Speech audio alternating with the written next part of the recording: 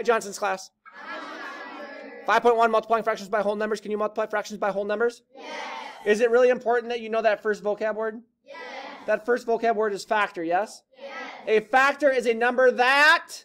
Easily goes into another number. And we use factors to help us do what? Reduce. Awesome. What's another word for reduce? Simplify.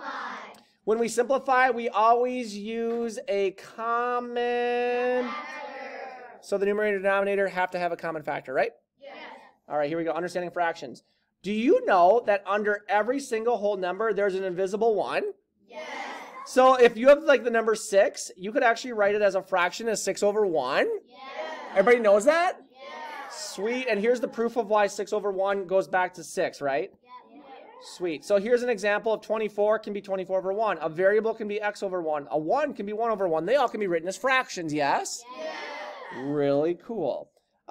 Did you know that when you multiply a fraction by a whole number, you should always change the whole number into a fraction? Yes.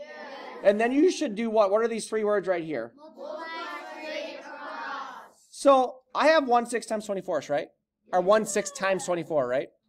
So I'm going to rewrite it as 1 over 6 times 24 over 1, right? Yes. Because this 24 can be 24 over 1, yes? Yes.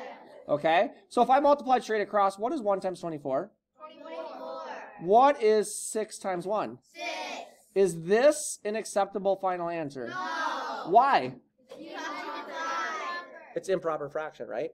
So did you notice that when I multiplied these two numbers, the denominators were different?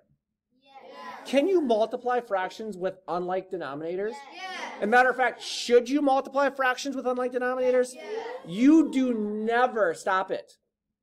You never get common denominators when multiplying fractions, do you? No, it says right here. You do not find common denominators. I'm sorry, did I say factors? I meant denominators. You do not find common denominators when multiplying fractions. True or false? True. Any questions on what we did?